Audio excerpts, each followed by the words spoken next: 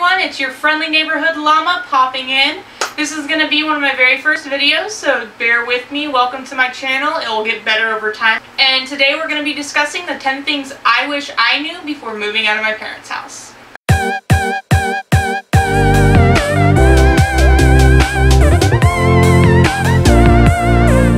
A quick disclaimer for anyone thinking about moving out of their parents' house.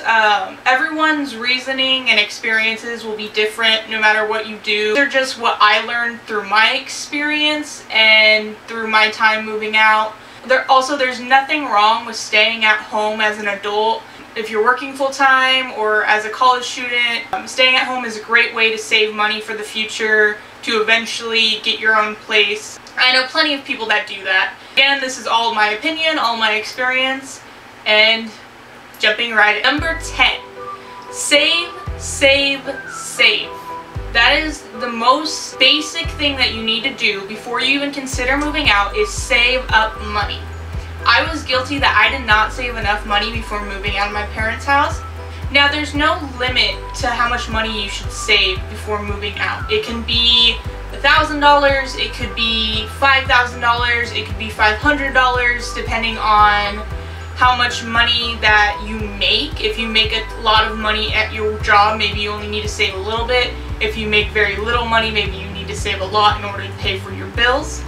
Now, the reason I stress saving money is because there are a lot of hidden fees that come with moving out, whether it's in an apartment, in a college dorm, or moving into someone else's home.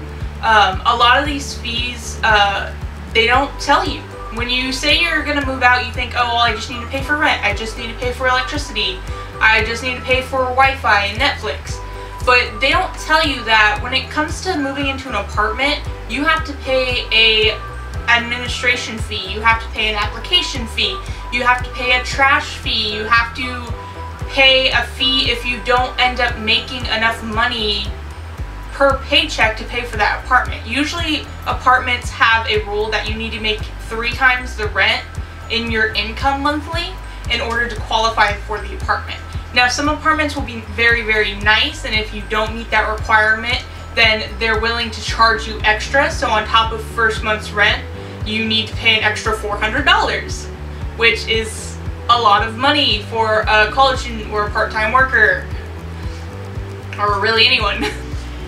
If you're moving into a college dorm, you need to save because you have a food plan to think about, you have a parking pass, you have decor that you want to buy. Everyone wants that cute shower caddy and bedspread, and you want to have nice things like a PlayStation 4 that you and your roommate can hang out and play. I personally have not lived in a college dorm. My boyfriend has previously. For the third example, moving into someone's house, again, which I did do, we're going to talk about more of those extra hidden fees a bit later on in the video. I'll explain more about that, but basically what you need to know is save enough money that you will be comfortable in case those mystery fees or fine print fees do pop up before you move out. Number 9, on one-time buys. When you move out, the reason that everything can get very, very out of hands with your expenses is due to one-time buys. Usually the first or second trip to the grocery store when you move out on your own are going to be the most expensive until you get a routine down where you only need to buy the basic necessities that you run out of, like shampoo, conditioner, milk, eggs. A lot of the time when you move into someone else's home, they may either not have something that you usually use on a daily basis, or that item is misused or broken or old, or basically you need to buy your own. And one-time buys can be very, very good. They're an investment. So these are an investment because when you buy a blender, you're going to use that blender until that blender breaks. You're going to take that blender from that person's home you moved into your first apartment, and maybe even to your first house if it lasts that long. So first time buys, yes, can be expensive, but they're also something to take with you wherever you go. Most people will take furniture from their college dorm and have it in their house. I know someone who has a lamp that they've had since college and it's just gone with them to their adult lives. So number 8, don't bring everything with you. Now, I know you want to bring those 3 boxes of teddy bears with you. Thanks, Dad. But really, you don't have space for them. And most of the time when you're moving out in your 20s or when you're young, you don't have a lot of space. And you may have a lot of stuff, but you can't fit that into that small space that you're moving into. You can leave stuff at home, you can leave it in a storage facility, you can leave it in your parents' garage. It'll be okay, and it'll still be there when you're ready to move into a bigger space. Number 7. Now this is one that I'm very guilty of, but number 7 is the do not try and pack and unpack everything by yourself. Because you will get burnt out and there will be those 3 boxes sitting at the floor of your closet after a month of moving in that you still have not gotten into. Let me just show you. Yes, these are my 3 boxes that are still sitting here a month after I moved in that are not unpacked. Guilty. But really, don't try and do it all on your own because you will get burnt out, and moving should be something that's fun. Moving out of your parents' house, it's a big step in your life. Make it fun. You have friends and family that can help you. Throw a packing party, and when you're unpacking, see who you and a sibling can maybe unpack the most clothes the fastest, without breaking anything, of course. But yeah, just don't try and take it all on your own. Have some fun with it. Let people help you. Number 6, budget. Now I know you're thinking, duh, everybody knows you need a budget when you move out. But for real, like, no joking matter, you need a budget. Whether it's budgeting for those one-time buys or budgeting for your bills, just budgeting for grocery shopping. Just make sure that you have a budget. And the thing about budgets is a lot of people think you need to make this huge budget, it has to be super strict and you really need to stay to it. You don't.